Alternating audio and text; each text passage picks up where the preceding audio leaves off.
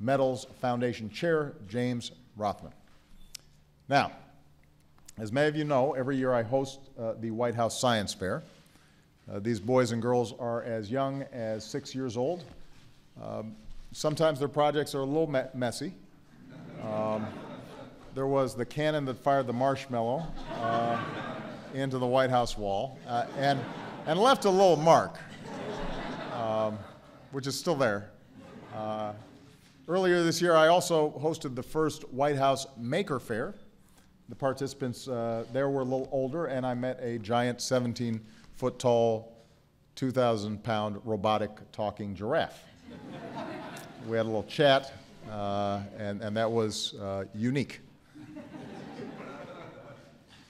But the boys and girls and all the makers and thinkers across the country who I welcome here are an inspiration. It's one of the favorite things that I have the pleasure of doing as president.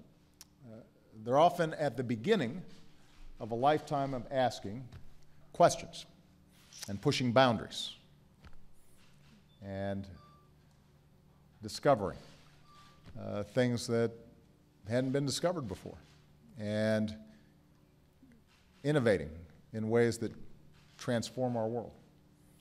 And ultimately, that's what America is about. That's one of the things that makes America exceptional. This sense that we push against limits and that we're not afraid to ask questions. And when that spirit, that sense of possibility, is truly unleashed, then you get the remarkable men and women that you see here today. Their achievements span disciplines, span industries. There is a common thread, though, that runs through their stories. At a young age, an encouraging parent or captivating teacher was able to whet their appetite for the scientific process. Unmatched opportunities and generous funding at American universities drew some of them here from distant shores because the American scientific community empowers young researchers. Some of today's honorees, at a very young age, conducted their own experiments, ran their own labs, published their own findings. Our country's diversity, its infrastructure, its universities, and our willingness to take risks on new ideas made America the place to start new businesses and new ventures. And the results of the work of the people we honor today have transformed our world. Because of these men and women, we can use a thumb drive to store a universe of information on a postage-sized gadget, unconnected to a power source, and have the data intact a century later. In fact, I got a little gift here. Apparently this was for my library. I was told I could store all my documents on this thing, so I'm keeping it in my pocket. We can manufacture better blood clotting agents and water filtration systems, like those used in the aftermath of the Fukushima nuclear accident. Using breakthrough algorithms, we can model our planet's future climate and the tiny valves in our own hearts. And we can treat cancer, strokes, macular degeneration. In short, because of these innovators, our lives are healthier, our economy is stronger, our future is brighter. Today's honorees are also a reminder of the power of perseverance. They achieved their most meaningful gains when they were optimistic in the face of skepticism and doubt, when they crept out onto that farthest limb and equipped with scientific reason to believe in their own theories, and because they weren't afraid to fail once in a while, they figured that eventually they'd crack open some mystery that hadn't been solved and the world would catch up. So, 1 month after Neil Armstrong landed on the moon, Eli Harari came to America from Israel to study the effects of radiation on electronics in space. The physics he learned as a PhD student at Princeton led him to co-found SanDisk and eventually to the creation and commercialization of flash storage technology. And today his technology is in millions of portable electronic devices, which our lives would be completely different without. Certainly Malia and Sasha's lives would be completely different without them. At the time he invented it, though, his technology was too early for consumer goods, and SanDisk almost went out of business. But with patience, he drove costs down, opened large-scale markets. Describing his experience in America, he said, "We could not have done it anywhere else in the world." Mary Shaw stumbled into computer science in high school, and as a college student, she walked into a busy engineering building in search of the computer lab. And she says, "When I first showed up, they handed me a user manual and told me to go read it, and silly me, I thought it was an invitation, so I did read it, and I came back." She applied to Carnegie Mellon the same year they formed a graduate degree program in computer science, and she's been there ever since, pioneering new ways to educate students in computer science and converting the emerging field into a curriculum, and also textbooks used all across the nation. Douglas Lowy and John Schiller have collaborated for nearly 30 years, and together they developed the technology that led to the vaccine to prevent the cancer-causing HPV virus. When they presented their research to drug companies, many told them that while their data looked good, a vaccine against this sexually transmitted disease just wasn't going to work. But with the help of NIH research funding, they helped create one of the most successful preventive treatments in decades, potentially saving the lives of millions of young women and girls. So the story, I'm just giving you a sample, the story of these trailblazers reflect our larger American experience, our story of constant transformation, pushing against limits. These folks represent the spirit that has always defined us, one of restless inquiry, searching for the right solution to any problem, an inclination to dream big and to tinker and to pull things apart and put them back together again, an insistence on making our dreams come true. As Thomas Kyleth, one of our honorees today, says, "Scientists are intrinsically hopeful and believe in grand answers, and that if we work hard enough, we can find some of them in our lifetime." And that's a good phrase. Intrinsically hopeful. I'm intrinsically hopeful. I am. That's who I am.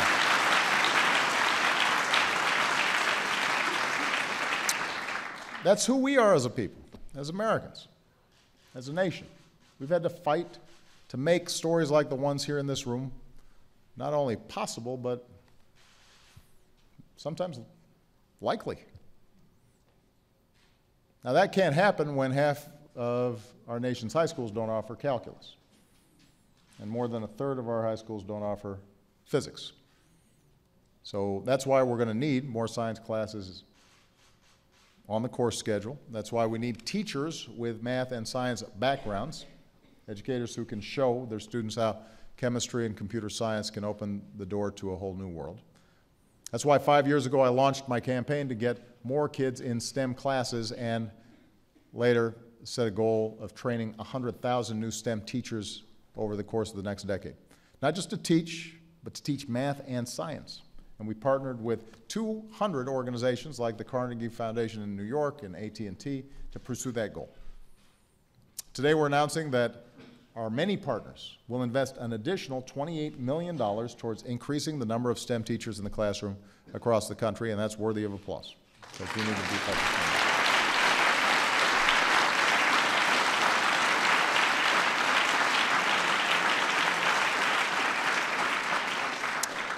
4 years ago, we called on business leaders from America's leading companies to join us in this effort, and since then, this coalition has raised tens of millions of dollars to help strengthen many of our country's most effective STEM education programs and get them broadened out across the country.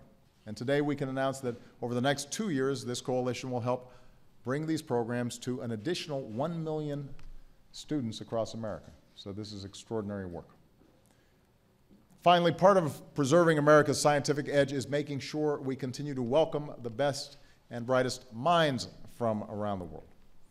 So Thomas Kyleth came to this country from India at the age of 22 with a research assistantship that took him to MIT and then Stanford, where he made critical contributions in information theory and statistics and mentored more than 100 scholars along the way.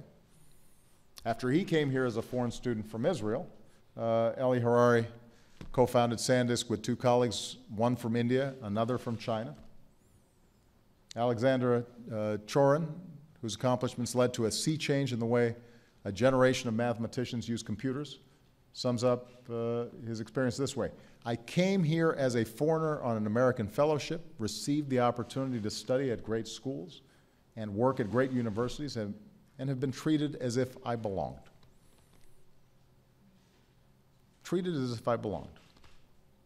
You do belong, because this is America. And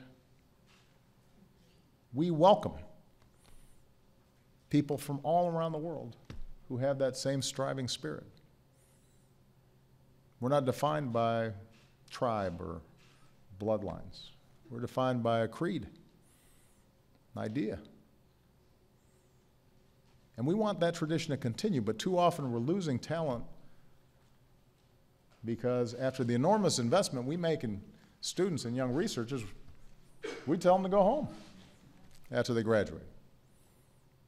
We tell them to take your talents and potential someplace else. So part of staying competitive in a global economy is making sure that we have an immigration system that doesn't send away talent, but attracts it. We want them to initiate new discoveries and start businesses right here in the United States.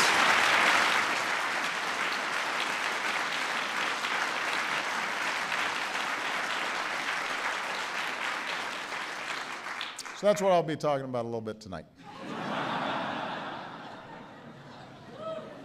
Part of keeping America prosperous and keeping America strong.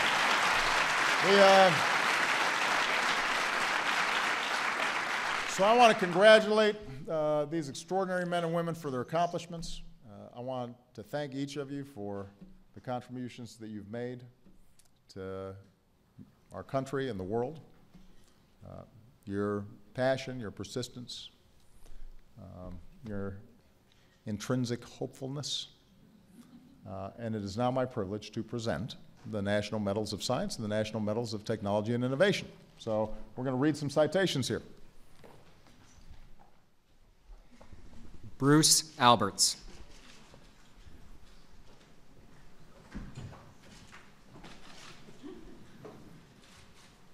National Medal of Science to Bruce Alberts, University of California, San Francisco, for intellectual leadership and experimental innovation in the field of DNA replication, and for unparalleled dedication to improving science education and promoting science-based public policy.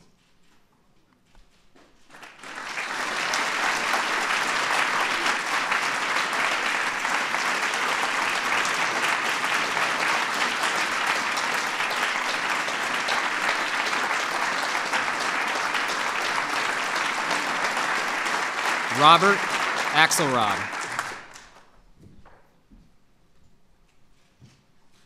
National Medal of Science to Robert Axelrod, University of Michigan, for interdisciplinary work on the evolution of cooperation, complexity theory, and international security, and for the exploration of how social science models can be used to explain biological phenomena.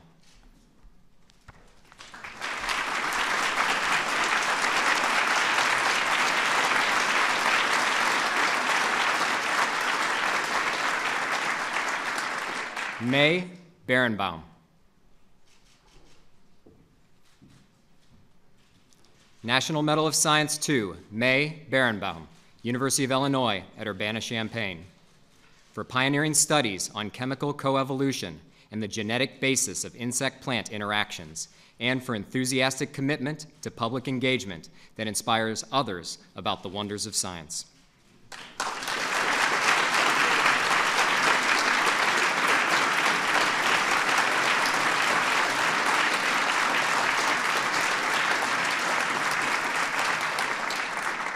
Alexander J. Chorin.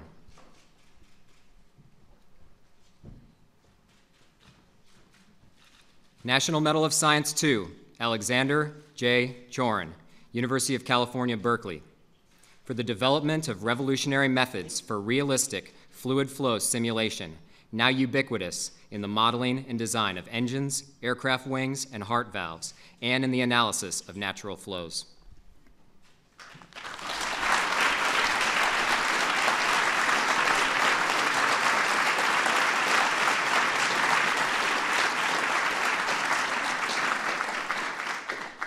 Thomas Kyloff.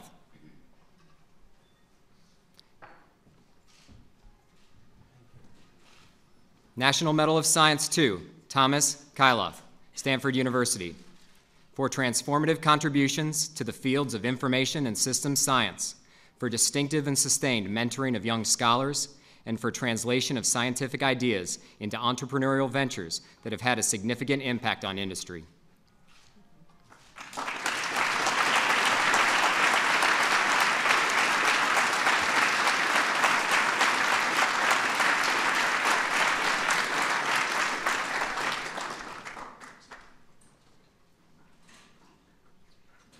Judith P. Klinman.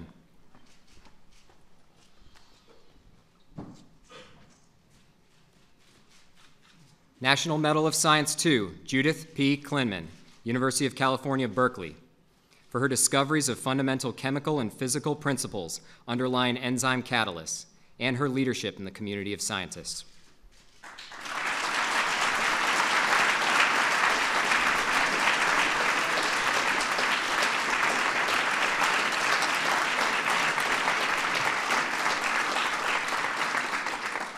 Gerald Meinwald.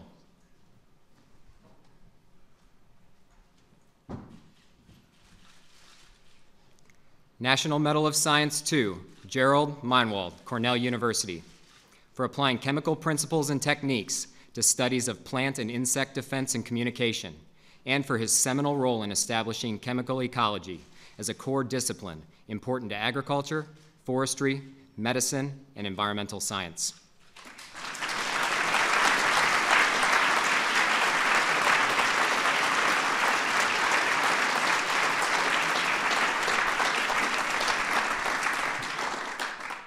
Burton Richter.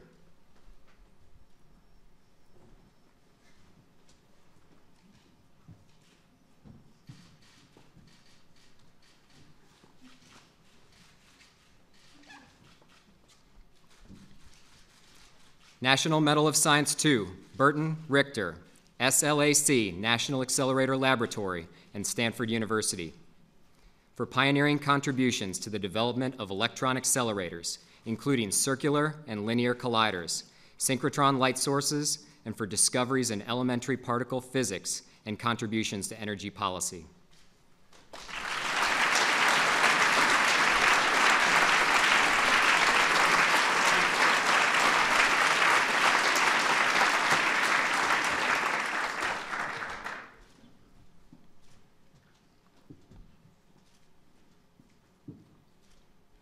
Sean C. Solomon.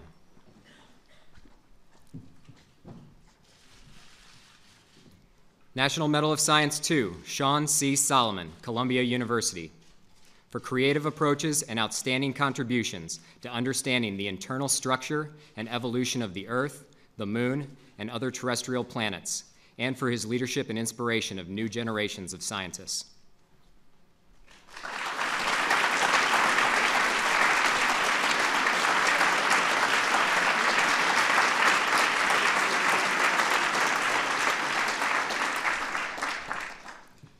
Family members will accept on behalf of their father, David Blackwell.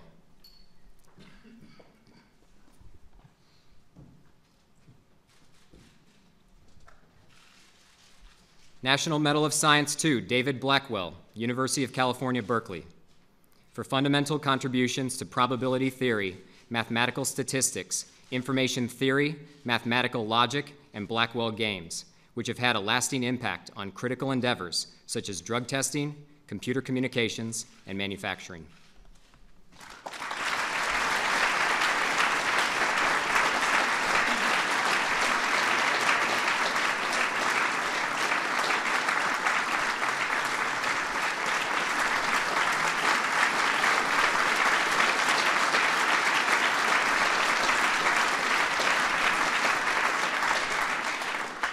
Charles W. Bachman.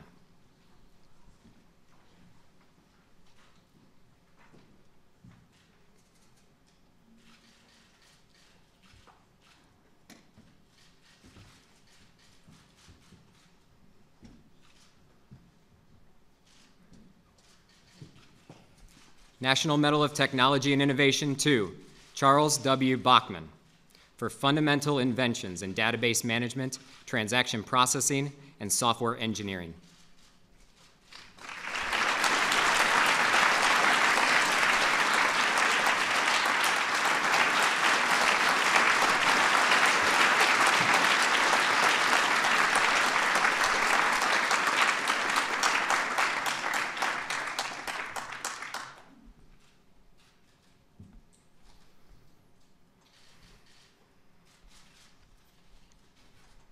Edith M. Flanagan.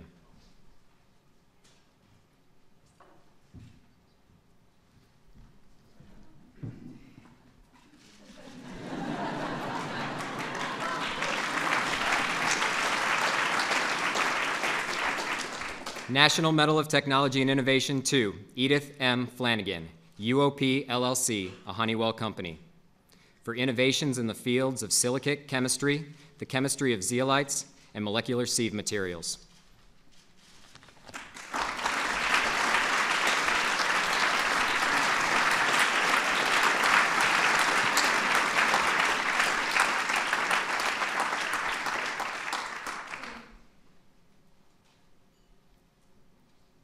Thomas J. Fogarty.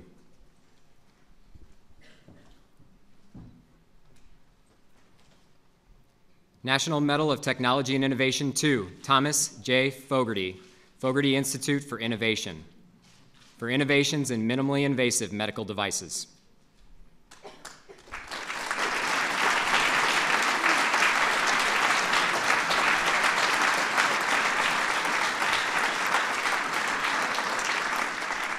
Ellie Harari.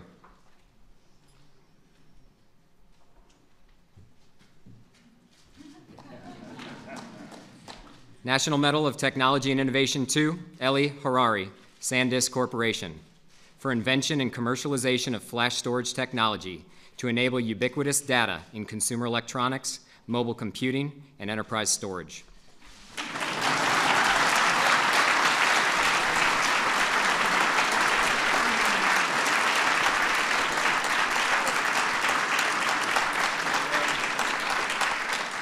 Arthur Levinson.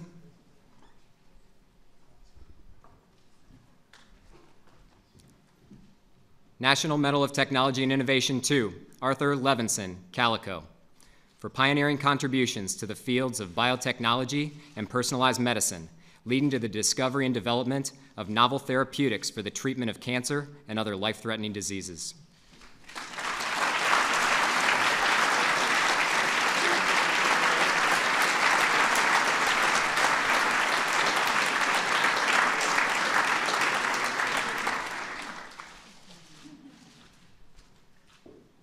Cherry A. Murray.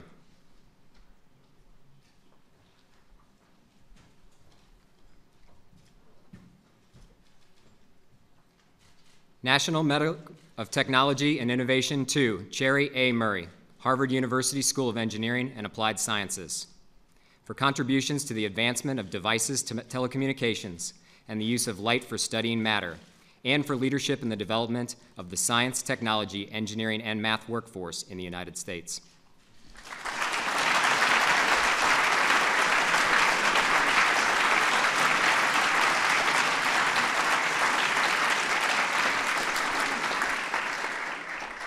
Mary Shaw.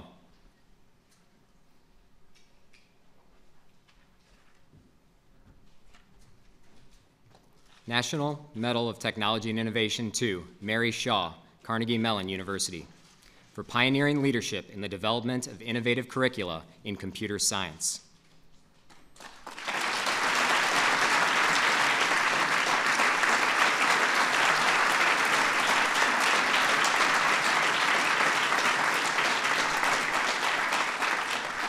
Douglas Lowy and John Schiller.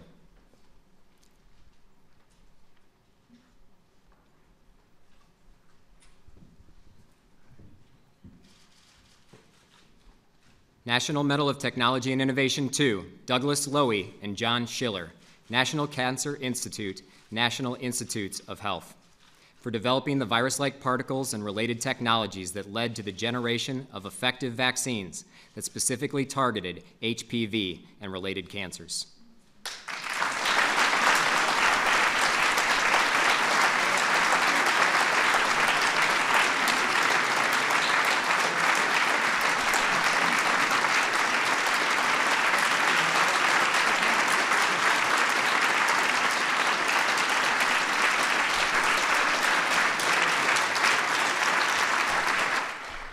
let's give a big round of applause to all our awardees. Yay.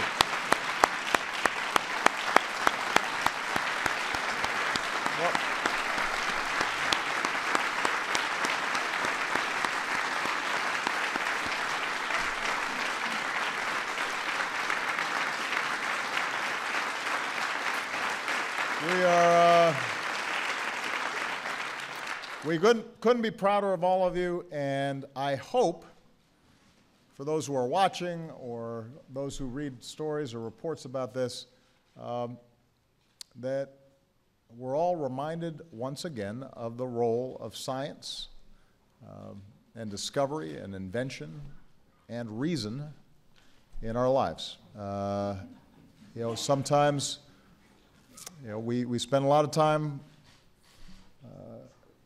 lifting up sports heroes, and nobody's a bigger sports fan than I am. We extol the virtues of our singers and our movie stars, and I like entertainment too. But we have to remind ourselves constantly that so much of what has set us apart, economically, culturally, is our commitment to science.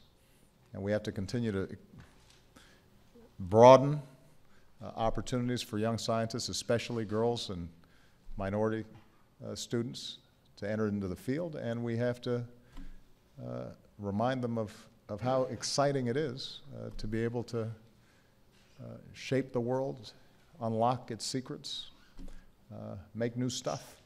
That's who we are. So hopefully, in addition to being able to highlight the extraordinary work of some extraordinary individuals, that we're going to go out there and remind ourselves once again about why science and discovery and invention is so important. All right? I hope all of you have a wonderful reception. I hear the food here is pretty good.